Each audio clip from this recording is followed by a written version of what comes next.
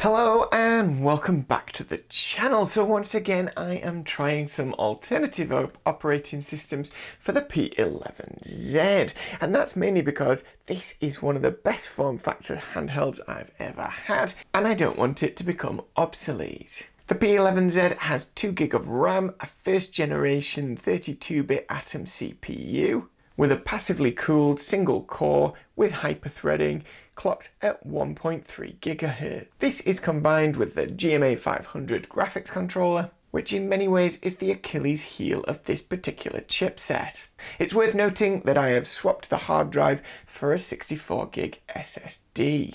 There are loads of netbooks, mobile internet devices and ultra portables all using this same chipset. On release, the P11Z came pre-installed with Vista, and when I've eventually done a video on what it's like trying to run Vista on here, I'll pop a link somewhere here or wherever it ends up. So far in my search for a better operating system, I've demonstrated how poor the full bloat of Windows 10 is on this chipset. We've also looked at Tiny 10 as well as Linux Mint, and I'll add links for those below.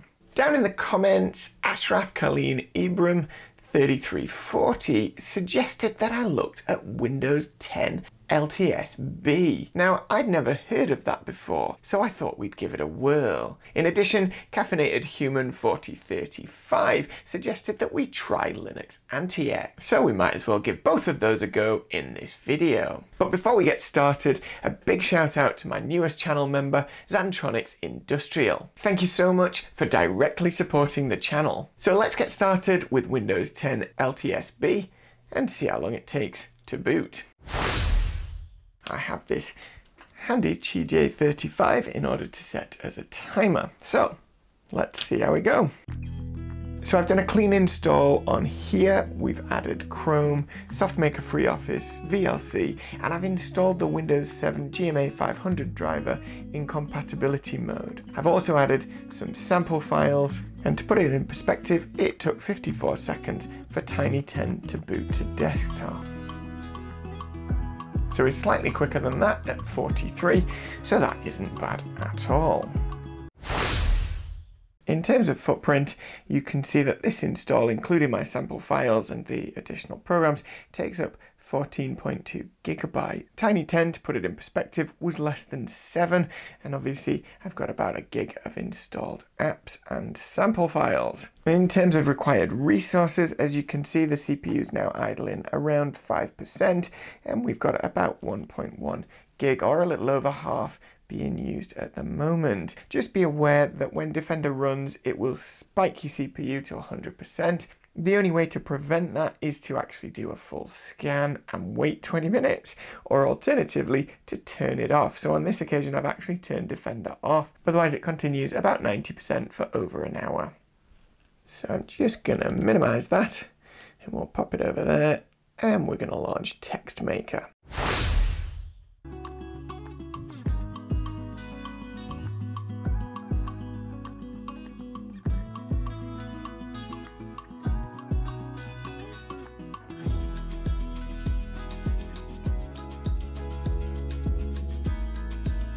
So it takes a few moments to launch, but I don't think it's too shabby. And of course, again, even though we've got TextMaker open, once it settles down, we're back to kind of 4% CPU. And as you can see, we never quite reached 100. We'll pop an MP3 on in the background. Once again, I'm using VLC as my media player.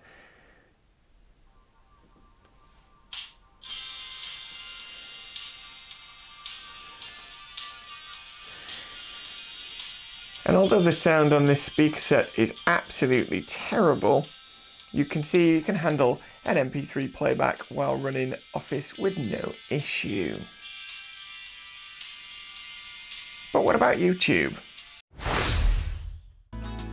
Let's launch Chrome and have a quick look at a Google search.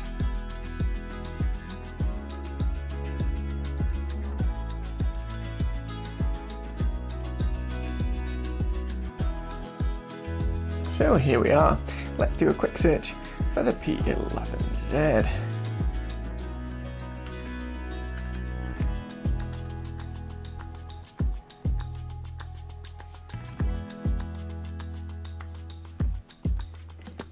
So that wasn't too slow, and as you can see, it's brought up a few options. And we'll have a look on notebook check.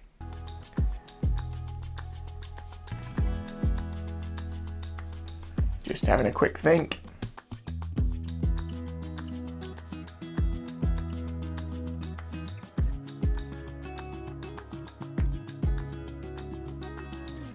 And that took significantly longer than I had anticipated to load, but we'll see if we can scroll through it. Of course, we'll accept all of these, but mainly because I'm going to erase this laptop shortly. Well, that's a very cute looking notebook. Okay, so perfectly good for some light browsing. Let's load YouTube. Okay, well, it doesn't seem to have loaded properly, and yet the CPU is clocked back down to a reasonable percentage. So I'm not just sure exactly what it's doing here. Let me just jump straight to my page. There we are, 3.19k subscribers, go me. Let's scroll down a bit and find a video. So this looks good. We're actually getting the thumbnails pop up with little video clips. Let's try play a video. In fact, let's do this one. This is an old one. Looks like we're gonna have to get through the adverts first. While I'm waiting, I'm just gonna change the settings.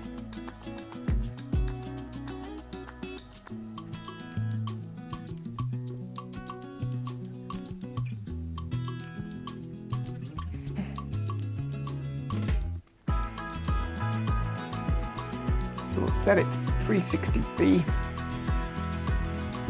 And again, we'll have to just wait. See if it does it.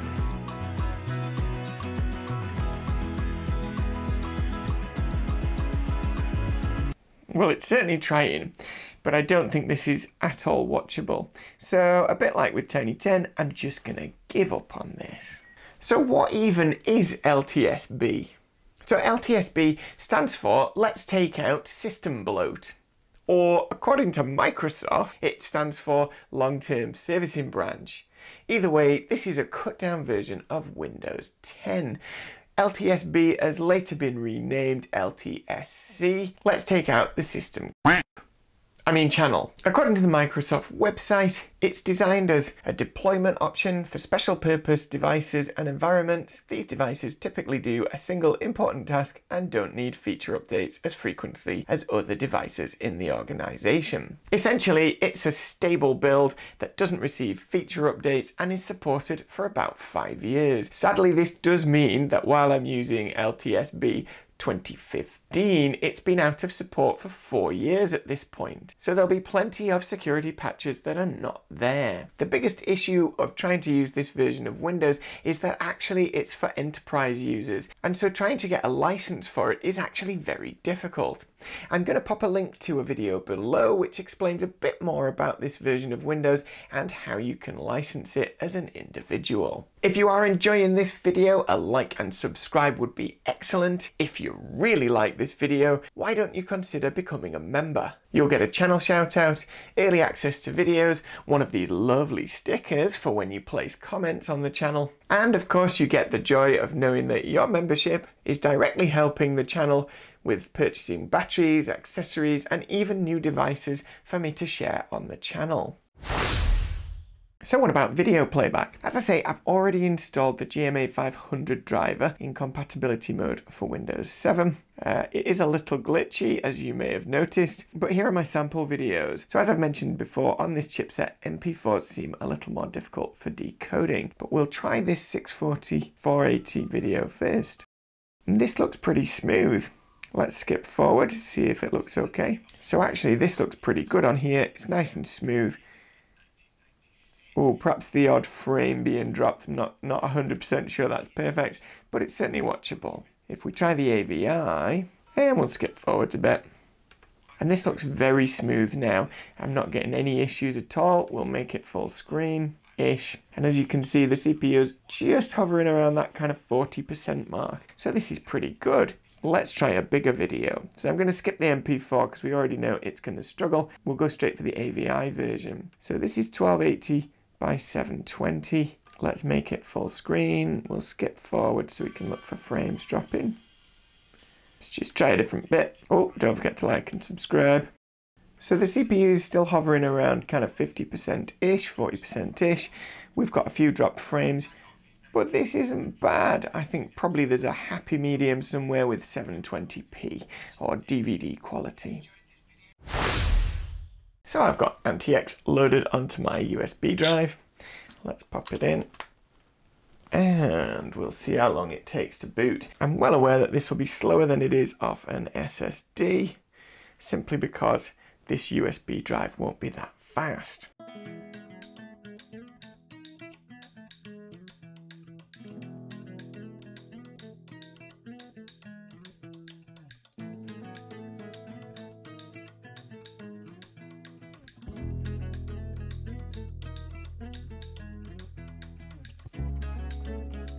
And we're in. So a little under 7 minutes to essentially install from a USB drive, I don't think is that bad at all. Bear in mind, the only other Linux I have used is Mint, and I was very pleased with Mint. It had everything you needed straight out of the box, and it ran pretty darn fast. So we're just going to pop through. I'm going to go to Applications, Office, and we're just going to boot LibreOffice Writer, same as we did Text Maker. We'll see how long it takes. And the answer is not very long, so that was pretty snappy really. Make this nice and big. I do think it's great that Linux usually includes LibreOffice as standard, and as you can see, it's quite snappy. So I've plugged in a second USB stick, which you'll have noticed here, and this has got some files on it. So if we go to the file manager, just here we are, is an MP3. So we'll just see if that plays. So other than the terrible tinny speakers, it sounds pretty good. And if we pop out of here, the resource meter is showing us that actually the CPU is not trying that hard. So this is all good. We'll come out of there. I'll just close this down, and no, I don't think I'll save it. And we're going to try playing a video. So this is a VGA AVI file, and it's attempting to play it, and it's crashed. So we'll try the MP4, but last time I did this, the same thing happened. I've been quite unsuccessful at getting any kind of video playback on here. And there we go, crashed again.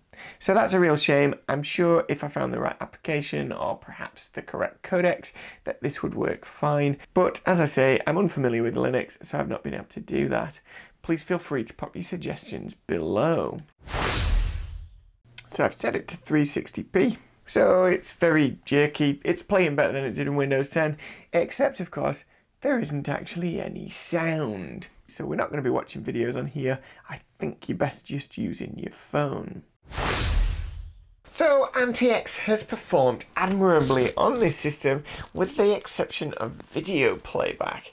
Now, as I alluded to before, I'm hopeful that one of you boffins can point me in the right direction of a better media player or perhaps improved codecs that will allow media playback on here. Other than that, Office works great, light internet browsing is perfectly acceptable, and I had none of the MP3 playback issues that I experienced when using Mint. In comparison to Mint, I feel AntiX has run much faster on this system, especially when it comes to using the GUI, and much more responsive when opening new files and programs. The other thing worth mentioning when it comes to the differences between Mint and AntiX is that unlike Mint, which ceased 32-bit development in 2019, AntiX is still developing for 32-bit computers, with the latest release being February of this year. There is a note on the website though that does point out that other developers aren't necessarily continuing development in 32-bit software. Perhaps we are at the sunset of 32-bit computing. If Linux doesn't cut it for you, then I would strongly recommend giving LTSB a go. I have been using 2015, and that's mainly because if I install a later edition, it comes with more features, which means more bloat, and we're trying to get it to run on a very low spec system. It was significantly faster than using Tiny 10, and it was light years ahead of using full-blown Windows 10. It really could be the best version of Windows 10 out there. That said, As I've already mentioned, there are licensing issues. But I guess if you could live with having that warning in the corner saying it's not registered, then, you know, maybe carry on. Otherwise, check out the video I linked below, and Chris does talk about just how to register it as an individual user. Just bear in mind, if you are using an older version of LTSB, such as 2015 that I've shown you today, then of course there's no security support, so you do need to be careful about people using backdoors to access your computer. That said, if they're trying to mine for crypto, they're really not going to get very far on this system. It's clear from installing different operating systems on this device that the real Achilles heel isn't the RAM or even that lowly Atom CPU, but is the GMA 500. If that was working properly, video playback would be smooth. I mean, theoretically, that chip can carry 2 streams simultaneously of full HD. In practice, it struggles with 720p AVI files, so, you know, not so great. I have tried a couple of other Linux builds. I put Puppy on here earlier today. That was fine, except I couldn't actually connect to the internet as it didn't recognize my Wi-Fi driver. And I did try Debian and it crashed a couple of times. So I think I'm probably done with trying different operating systems on here, unless you have any amazing suggestions, in which case pop a comment below. Otherwise, next time you see this, it will be holding Vista, and we'll be doing a video on what it was like when it was new. If you've enjoyed this video, don't forget to give it a like and a thumbs up. If you've got anything you think I've missed or should add, pop a comment below. I hope that I've helped you breathe some life into your older netbook. As always, my name's Hugh. This is Handheld Computing. Thanks for watching.